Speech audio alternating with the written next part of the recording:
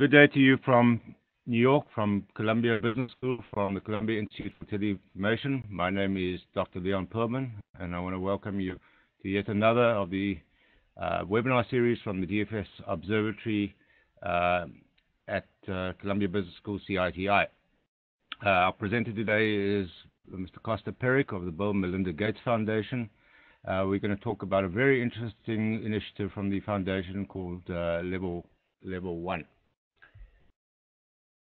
So just some housekeeping notes. Please keep your microphone off and video, please. This is just to stop any feedback or ambient noise that might disturb the participants and presenter. And please don't ask any questions by audio at any time. There will be an opportunity to send questions towards the end of the presentation to the moderator host via the chat box. And you'll see the moderator is Michael Weschler. You should see him in the chat screen. You can actually start sending questions towards the end. And we'll collate the questions for Mr. Peric. So today's agenda, it's a 1-hour total commitment to time if you're not doing the quiz. With just a quick introduction to the observatory and to Kosta, then the live webinar.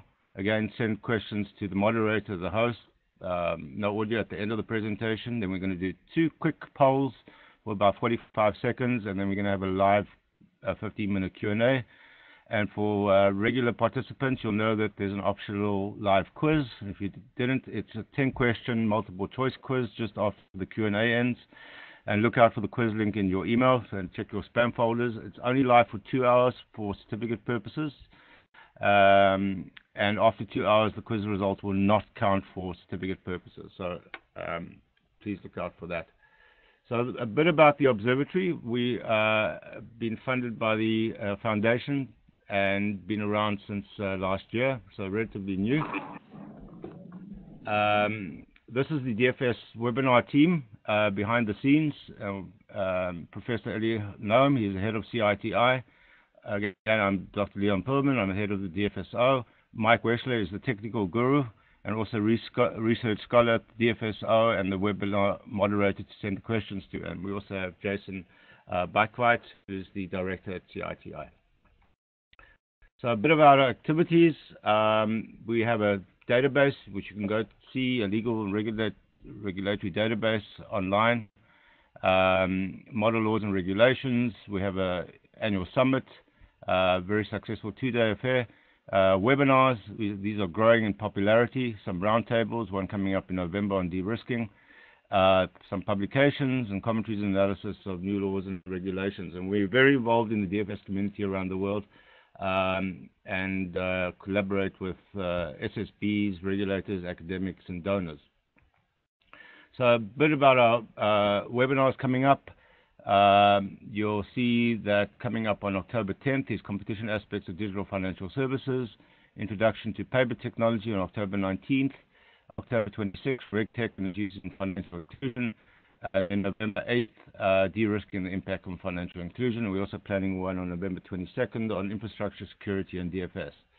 So just to say something about the webinar participation, as I said, this is growing in popularity, and you'll see a poll question reflects that, because what we found is that a number of people are participating in the webinar in a room. So up to 20 people are watching the webinar at one time in one location. So we've got a poll at the end of the presentation. So whoever's in the room, please just go to your computer. If you're out of 20, just one person go and participate in the poll, please. We'd really appreciate that.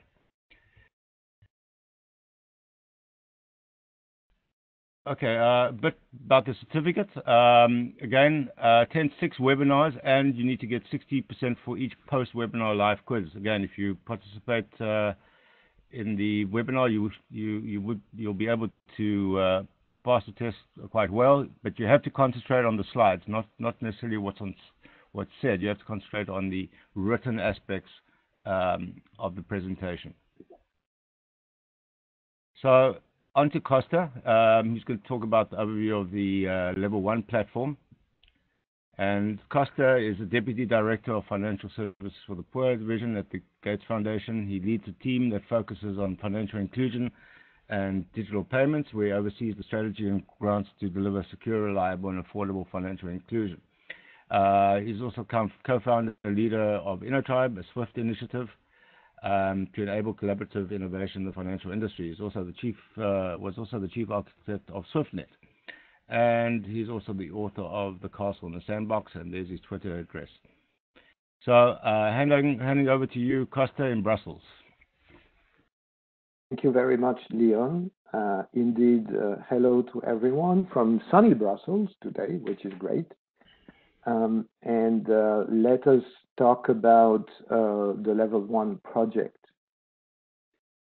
So I'm going to concentrate today on describing to you what is Level 1 project and essentially get you the vision behind it, the details, some details about the actual principles it is based on,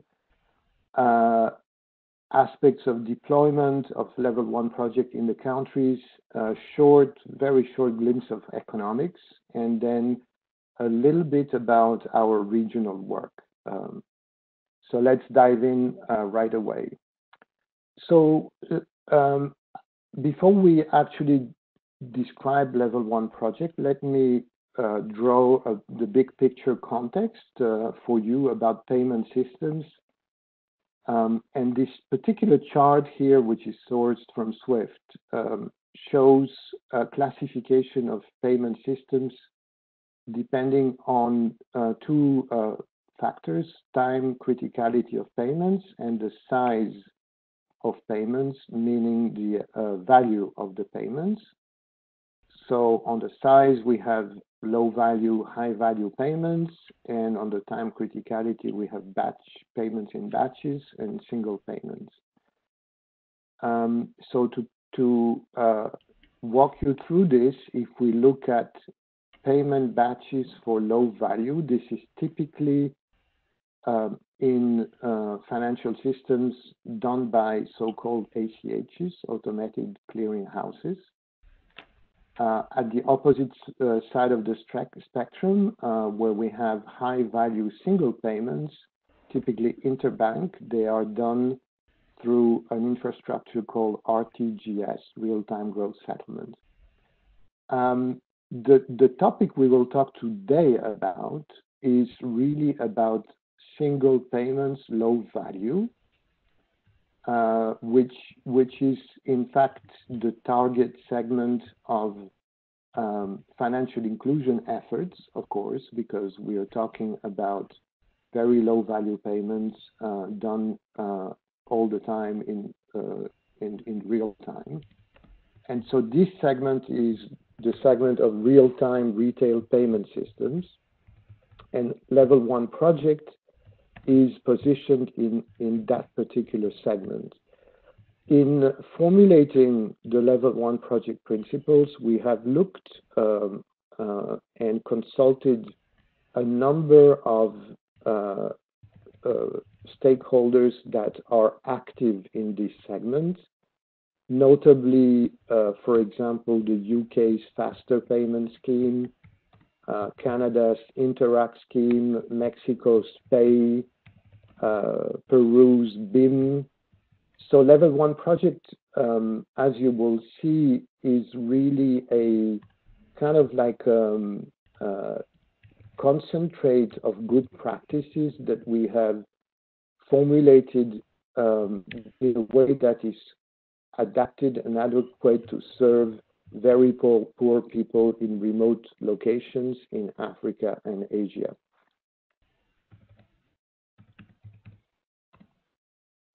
So what is the Level 1 project? And we tend to abbreviate it with this acronym L1P. Very often by abbreviation, we talk about Level 1, 2. But first of all, why is it called Level 1 project? It's actually the composition of three ideas. Level is level playing field. You will see that Level 1 project is all about interoperability and federating financial service provider in a level playing interoperable field.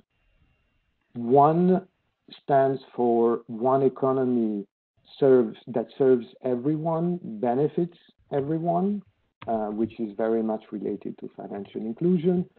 And project conveys the meaning of finite in time. So this is not something that will last forever. We want this to be a very concentrated effort and to essentially get it behind us by connecting the 2 billion people estimated today that are unbanked.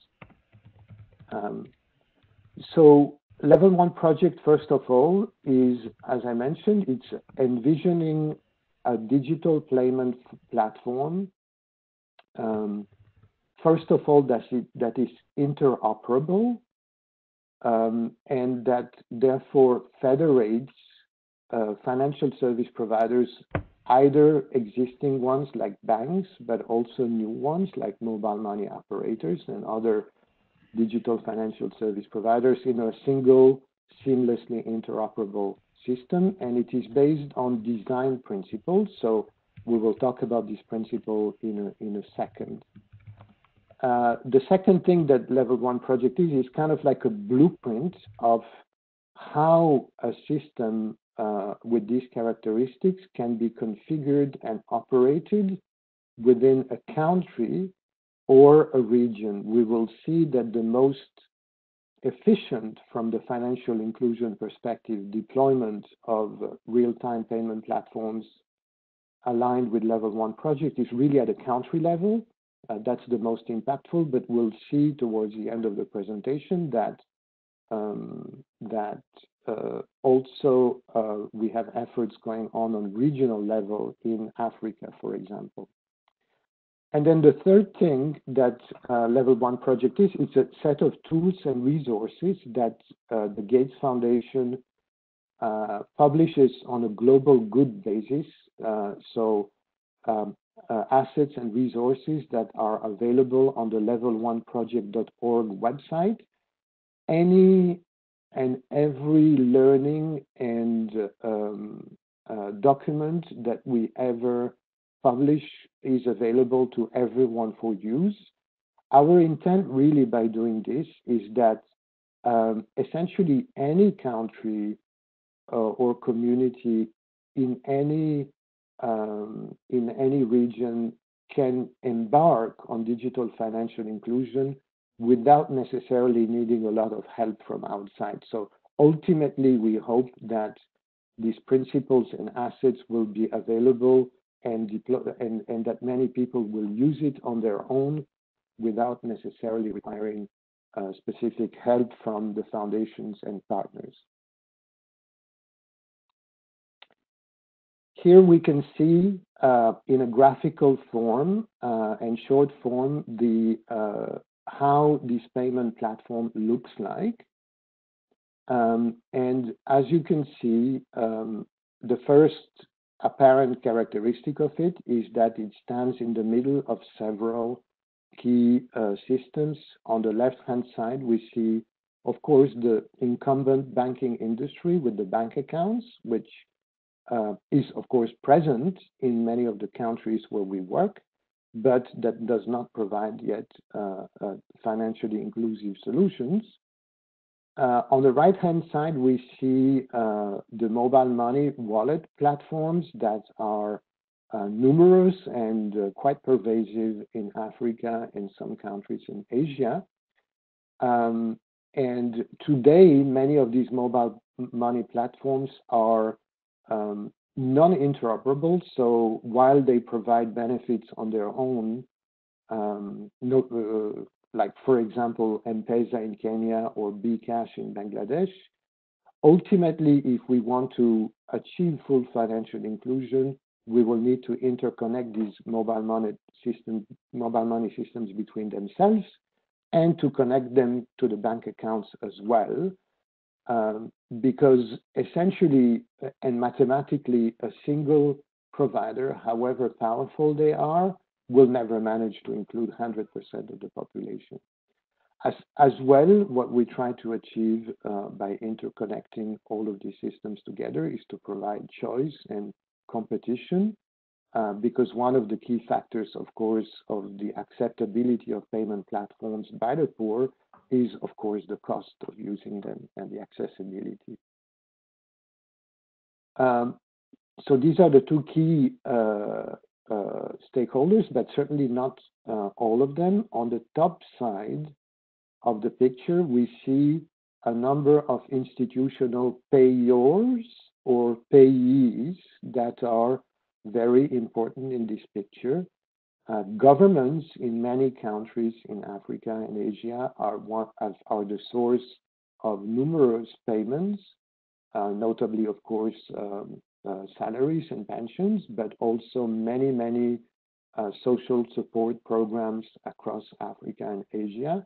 And as such, so governments are a huge payor, and digitizing and onboarding these payments is hugely beneficial and is a huge bootstrap to digital payment platform economies, because it provides essentially the input of money into digital form. On the other side, we have schools and utilities, which are the destination of numerous regular payments for school fees and for, of course, utility payments such as electricity. So connecting these stakeholders on the platform is going to be hugely beneficial. Last but certainly not least, once the money is in digital form in the platform, it's necessary to be able also to spend it digitally. And this is where the merchants come in. It's very important to be able to use money in digital form. Our vision of success of financial inclusion is that money becomes and stays digital as much as possible, as opposed to scenarios like over the counter, where money becomes digital for a few minutes before being cashed out immediately. So this picture shows the overall ecosystem that Level 1 project seeks to interconnect. Let us now dive into the principles that we have enumerated and collected that will make such a system adapted and adequate to serve the poor. The first one we have already mentioned, I have already mentioned several times.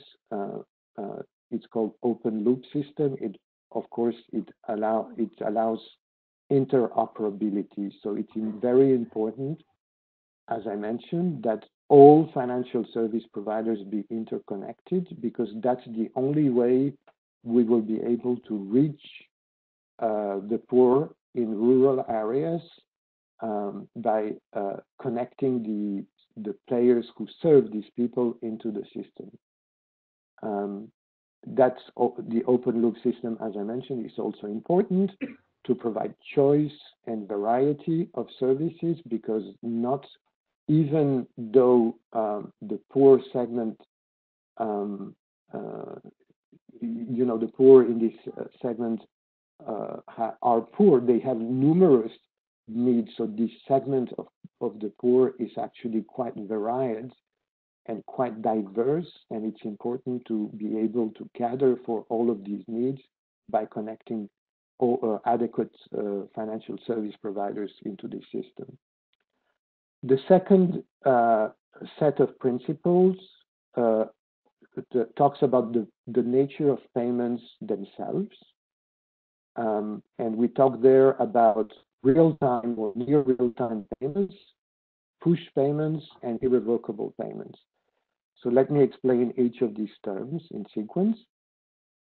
Real-time, of course, that means that across this system, from the user perspective, payments are settled immediately. If I'm a poor person purchasing something at a merchant, my account or mobile money wallet is debited immediately, the merchant account is credited immediately, the transaction is irrevocable and cannot be undone in the system. It can be, of course, undone by negotiating outside of the system, but from the system's perspective, the payment is irrevocable. That the reason for irrevocability is essentially to keep the cost of this system down. As I have mentioned, it's the economics and the cost to the user is very important. If we want poor people to use it, the cost has to be zero or near zero, and therefore keeping the cost down of the level 1 project aligned system is very important. Irrevocability provides a huge advance in this way. Real time, of course, has to do with the needs of the poor, and as in many use cases, we are essentially replacing cash. Therefore, the transaction has to be real time. Otherwise, people would simply not trust it and would not use it. Finally, and this requires perhaps a little bit more explanation, the push payments. So push payments essentially mean volunteered payments. So me as a payee, I volunteer the payments to the vendor or merchant or counterparty, as opposed to scenarios which perhaps in the Western world were used, where the merchant or vendor would request my information and then would directly interact with my bank to get the money out of my account. This is very cumbersome. This implies sharing a lot of information and is subject to many cases of fraud. Push payments, where a person essentially volunteers the amount and the account where it comes from, are much more efficient and resistant to fraud. The next set of principles has to do with the governance and settlement in the system. The notion of settlement between providers is very important. As we mentioned, while transactions are settled immediately between users, of course, if these users are served by different providers, then of course the providers themselves have to settle in the banking system, in the underlying banking system. So the principle says that settlements between providers should be same day, or actually, if possible, even faster than same day. The reason for this principle is that as we have numerous new players that will come into the system to serve the poor, we don't want the system's risk to increase by allowing inter-provider settlements and therefore net positions to grow too much. That would expose the overall system to a huge risk. So same-day settlement is one principle, but in fact, we have seen, like, for example, the space system in Mexico settles between providers every couple of seconds, actually. It's 5-6 seconds, which is much better and reduces the risk of the overall system. The next principle is about governance. So it is important that there is a collaborative environment between the providers where the governance and who can do what and who can participate is actually governed by the participants. This creates a feeling of fairness among the participants. It's a quite important and somewhat tricky principle to implement. If you think about, for example, banking communities and telco communities, they may not necessarily want to work together. So this principle is not to be neglected.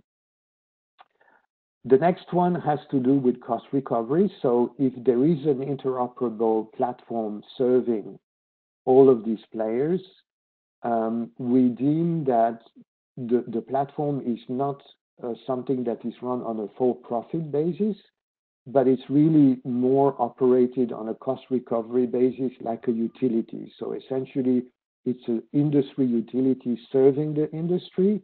Any profit that is generated should be used to enhance the utility and not for distribution to investors or shareholders. Finally, and the most perhaps advanced principle is the shared investment principle that is best illustrated when we talk about fraud. Fraud management in digital financial systems is very important, and it's also quite tricky to implement. So if we were to impose on all players to do their own fraud management, the system would be as strong as the weakest of these implementations, and the system would be hugely expensive. So we advise that the system should run on a shared investment basis, especially when it applies to fraud detection. So these are the principles underlying level 1 projects. This is a slide that shows how the components of the level 1 project. So on the bottom of this slide, in the darker shaded area, we have the traditional incumbent banking system that exists pretty much everywhere. On the top lighter shaded area, we have the level 1 real-time digital payment system that is focused on serving the poor. So we can see there the key components of in the central box, top box, of any level 1 project system, but one of course has to do with interoperability. Another we have mentioned has to do with fraud and risk management. And then other shared services can be added profitably to this shared utility on an optional basis, but notably agent and merchant account management features are very well served in a shared utility model. We can see, of course, as well that the digital payment system on top also is connected to the banking system on the bottom, simply also because we require interoperability with bank accounts, but also, and perhaps more importantly, because all of the digital payment transactions on the mobile money side need to be settled on between providers using central bank money in the banking system. So what does a level 1 system look like in reality? Well, as you can see here, these are some servers and a control room. So nothing very special about it, except to say that technology is not the only issue to be solved here. Economics are important, and we'll talk about that in a second. But also operational excellence and security management are going to be very important in these systems if we want to acquire and conserve the trust of the poor to use it.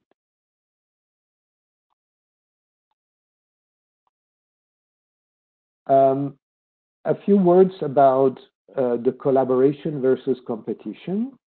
I have already talked about this notion of shared infrastructures, and this slide exemplifies where sharing makes sense, where sharing and collaboration make sense, and where it does not, where competition plays. So looking at level 1, the collaboration is really about the rules and governance applying to the shared collaborative system, and of course the rails, the technology that implements the interoperability and fraud. And as we said, this is better done shared than on a competitive basis. Now, of course, the competition occurs on the account management feature and all of the rich application that we hope will be created on the payment platform. So we see level 1 payment platforms not as the end, but really a key milestone to enable a rich set of account management and applications that are diverse and that cater for many diverse needs of the poor. We talk here about solar, leasing solar batteries, loans, insurances, and many other applications that we hope will be created, and perhaps the next Uber in the digital financial inclusion space. Let's talk a little bit about the economics of setting up a level 1 real-time system. So here we have a quick glimpse on these economics. Of course, there is the setup cost to set up this, and then there are the operation and maintenance costs. So these figures are quite important because as the collaborative effort between commercial providers go on, of course, the economics of the shared infrastructure will take into account these necessary spending in order to achieve scale and interoperability. So I will not delve into this in much detail. It's a whole subject in itself, and we have numerous studies that go into many more details, but keep in mind for now that the setup cost is typically between $5 to $20 million, depending on the complexity of the endeavor, of course, and that the operation maintenance costs typically are 20% of the setup. So that gives you an indication of the setup costs of these real-time payment platforms. I wanted to show you this slide. This is illustrating, in fact, the economics of shared platforms. And this particular slide shows you it comes from Swift, and it shows two curves of actual observed costs per message and volume of messages on the Swift network from 91 to 2015. So you can see how the traffic has and still is exponentially growing over time. And you can see as a result, the unit cost of messaging, which is illustrated, in fact, by Swift's price to the users of the Swift network, how that cost, marginal cost of a message goes down in proportion to the scale. And so this slide captures very much the economics of real-time shared payment platforms, and it shows that the key important factor for sustainability of such platforms is really the scale and volume on the growth. And so remember, when I was talking about government payments and merchant payments, these are going to be important factors in growing the scale on the payment platform. And so, as I was mentioning, this relatively complex slide from McKinsey shows how people can calculate the break-even point of a shared payment platform as the volume grows. So you can see the various comments and scenarios. I don't have the time again to go into this in much detail, but I'll leave you with this picture and with the fact that there is much more research and studies done behind this.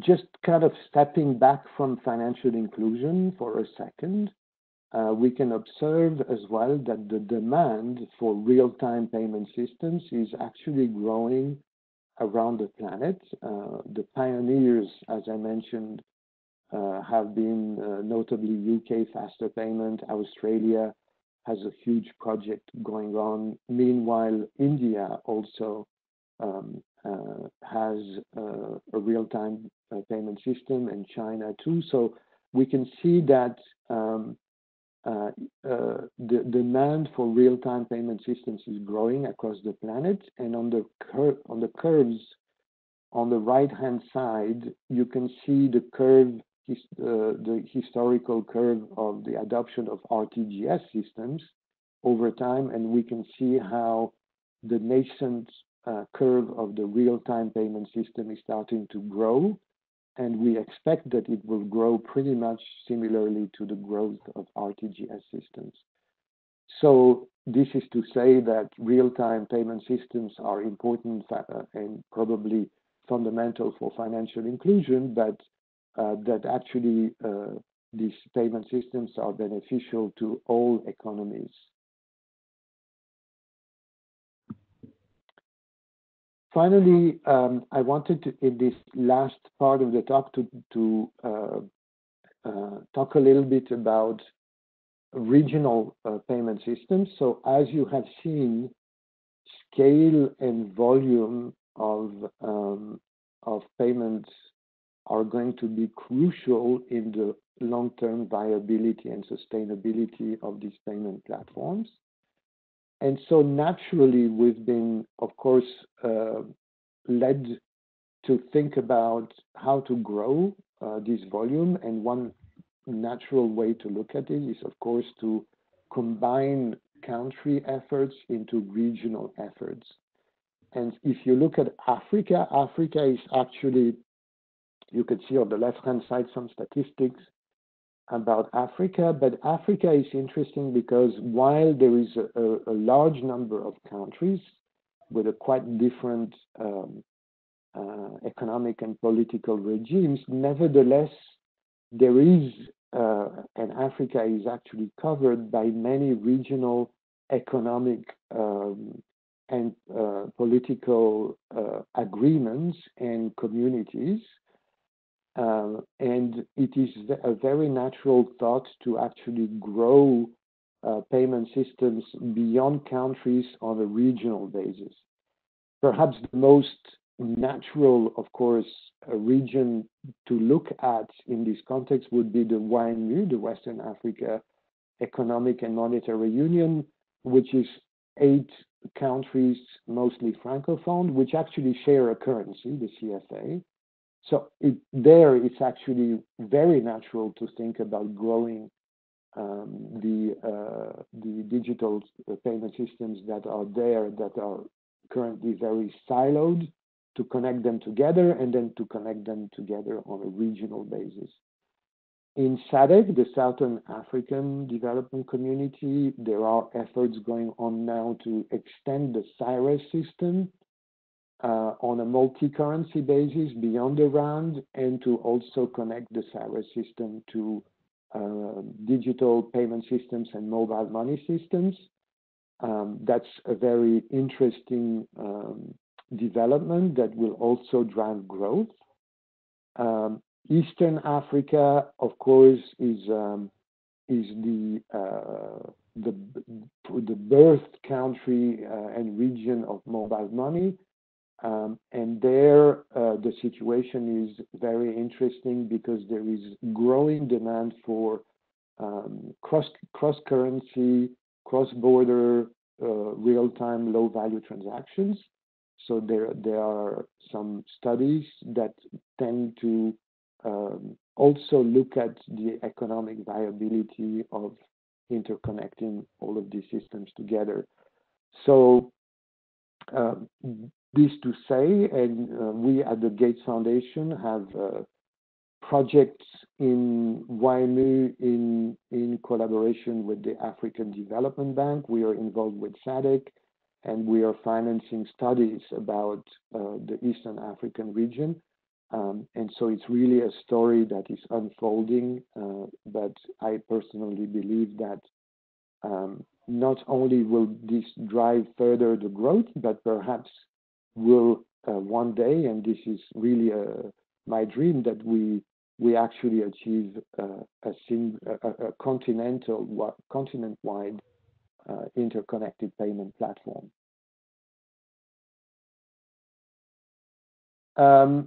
This talks a little bit about the efforts, more particularly of the Bill and Melinda Gates Foundation. So you can see here the 8 countries that we specifically work in, and the partners that we typically tend to work as well with. As I mentioned, we are growing our efforts in regional approaches as well. So I will not dwell on this slide much further. So in summary, here is what we are trying to achieve in a few words. Everyone benefits from an economy that includes everyone. A recent McKinsey report has looked at the impact on the economies in developing countries if we achieved financial inclusion, and it is an eye-opening report that shows that not only there is a huge opportunity for financial providers to serve the poor, but there is also a huge benefit for the economies and the countries where we work to grow the economies and allow essentially to achieve country-wide benefits while serving also as a poverty alleviation measure. And I will leave you with this one last slide with kind of an optimistic outlook on what we are trying to achieve. Thank you very much. And let's see if there are any questions. Many thanks, Kosta. That was great. I think you gave a very comprehensive overview of the this extremely important project. So again, I just want to remind you that you're listening to a presentation from Kosta Peric of the Bill and Melinda Gates Foundation, brought to you by the Columbia Institute for Teleinformation and the DFS Observatory at Columbia Business School. So we're gonna head into questions for Kosta. So you'll see a web chat box. Michael Wessler is the host. If you could send your questions to him now, and then we'll collate them and read them out to Kosta. So no audio-based questions, please. We're also going to do a poll very shortly. So we're going to ask you what your organization type is and how many people are viewing the webinar. As I said, there are many people who are we found who are viewing the webinars in a room simultaneously. So we're going to bring up the polls very shortly. They should be coming up on the right-hand side of your screen.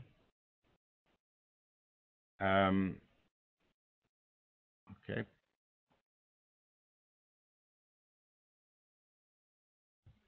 Great, there we are. You've got 1 minute about to answer the poll. So if you are in a room full of people, just ask somebody to step out to the computer and answer the polls. We'd appreciate that.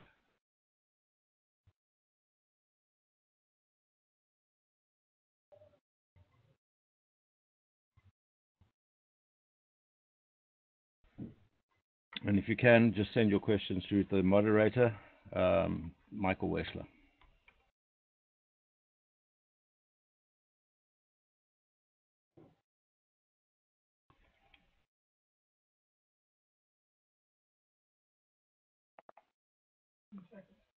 Okay, 15 seconds left.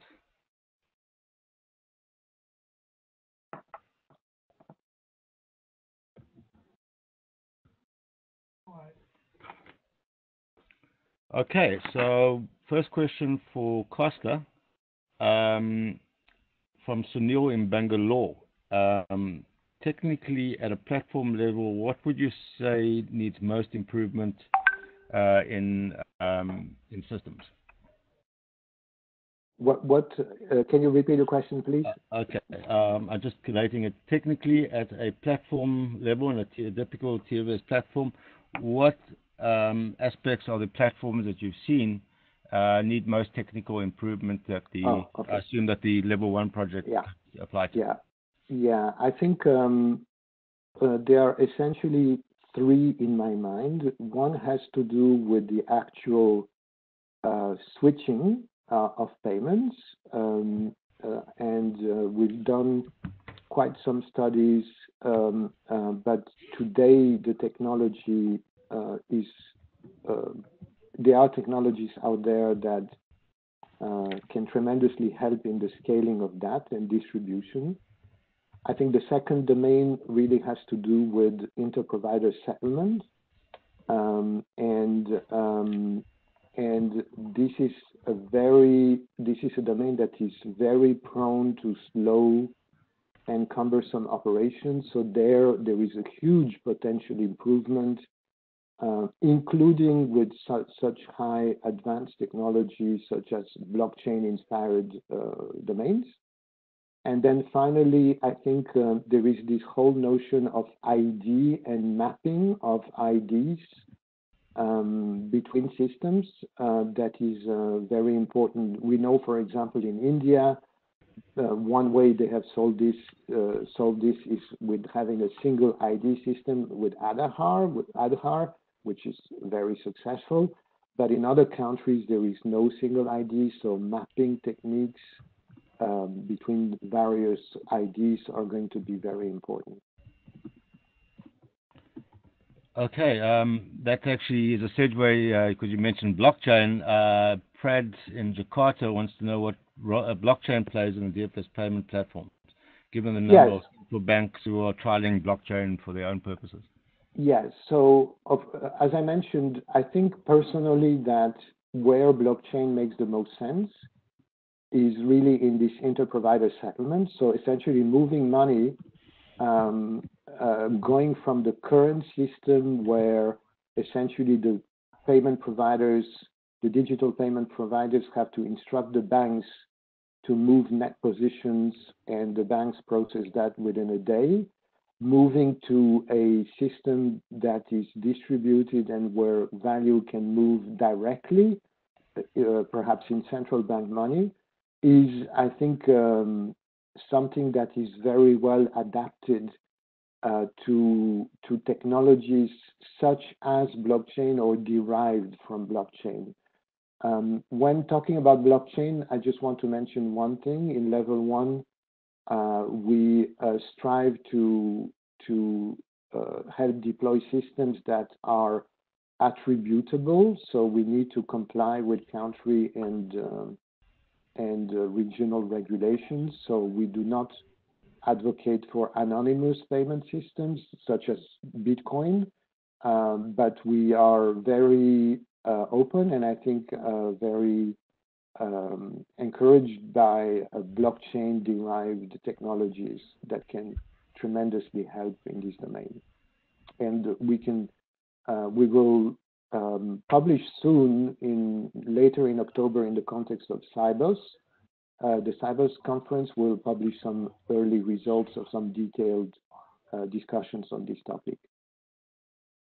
Yeah, I think the other wrinkle, of course, is the encryption. A lot of the blockchain systems are US derived, and there are export restrictions on the technology.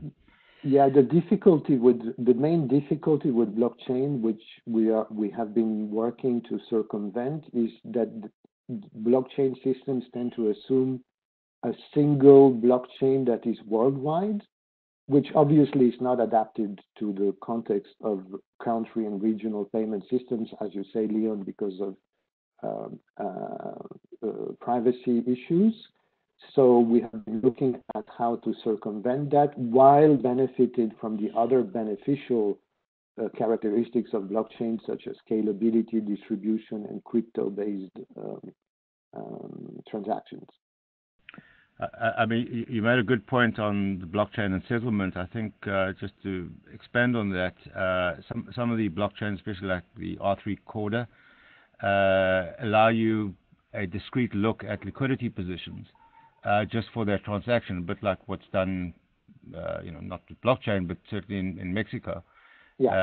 Which means that for interoperability purposes, you don't need to have a huge amount of collateral. You just need to have visible liquidity for purposes of settling the one transaction that you're about to undertake, which improves liquidity positions all around for especially the smaller providers.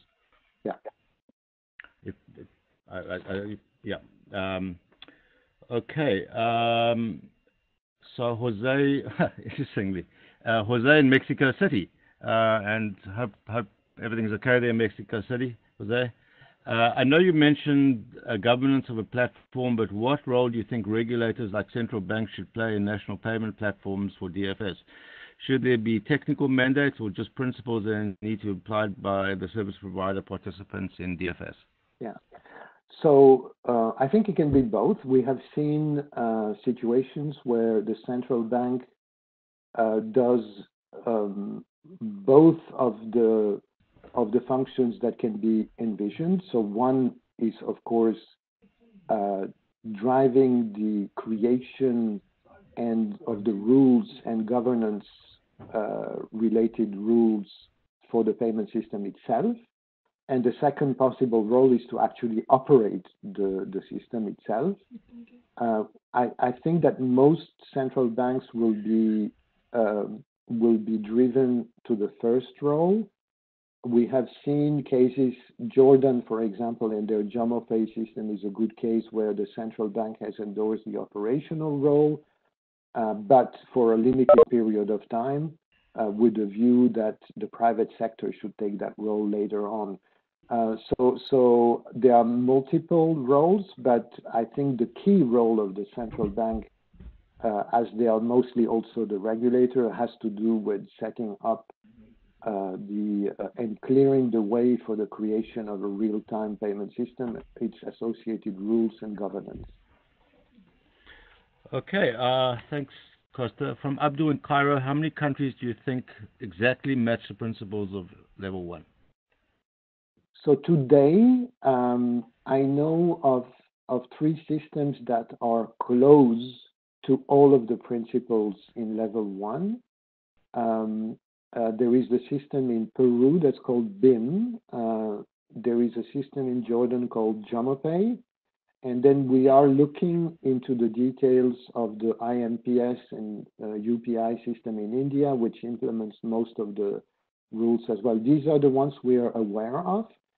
Egypt, interestingly, is a very hotbed country for innovation in this. I'm not entirely sure of how it is in detail ongoing, but I know that there is a lot of effort. So we are looking to make a case study in Egypt eventually and see how the things are going on there. But since the person is from Egypt, I wanted to mention that there is a lot of things happening in Egypt right now. But I wouldn't be able to say if it's compliant to aligned with the level 1 principles yet.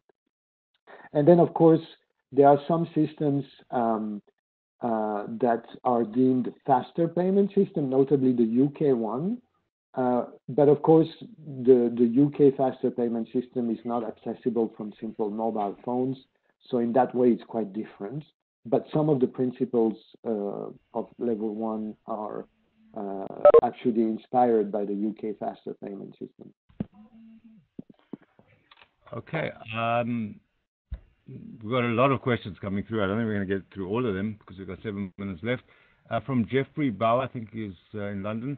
I'm in agreement with all the principles and see the value of shared technology, but as someone who's professionally works to enable collaboration in payments, I'm fully aware that the technology and platform is often the least challenging part of the business development process. Can you talk about how you actually achieve consensus to collaborate that gets the partners to even begin discussing what system they should work together to design? Yeah, so I agree as well that technology is a necessary component, but not sufficient. I think that there is a couple of things that are helping the dynamic of this. First of all, as you all know, there is a now huge emphasis through the UN Global Development Goals for the governments to embark on financial inclusion. So we can see that more and more governments, regulators are taking a more active role and sometimes more directive role in guiding the private sector going on. The second dynamic that is happening, which I see a lot, is also that commercial players are starting to realize that that the market is too fragmented and that there is some interoperability and consolidation needed. And so I can see, and we are invited by private sector players to convene efforts to essentially create shared platforms. As I mentioned, we haven't yet achieved, mixing oil with water, because of course, when you talk about banking communities and telco communities, they are quite different, but we can see very large efforts going on individually in these communities, and then we can see the first signs of actually understanding the need to interoperate on an industry level. So I agree that it is hard, and perhaps one of the biggest roles of organizations like the Gates Foundation, but also AFI and BTCA and the United Nations is probably driving towards that, because that's, I think, the last mile difficulty that we really have.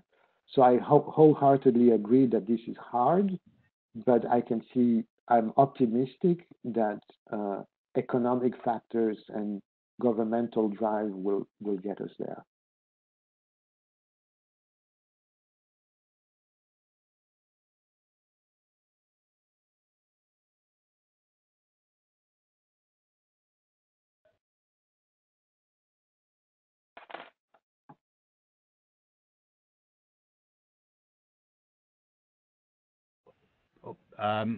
One more question. What does a decent size or scale look like for an emerging market that seeks to implement level 1? What does decent scale? Size and scale, yeah. Size and scale. So I would say that if we have 3 or 4 incumbent financial providers gathering up, I think that's enough. That's enough to get the ball rolling. On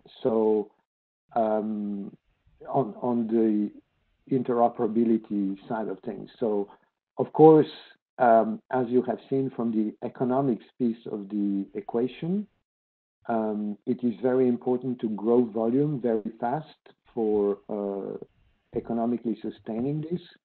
And I have seen projections in some projects that we have going that in relatively small countries, that 2 years is something that is achievable in terms of getting to self-sustainability.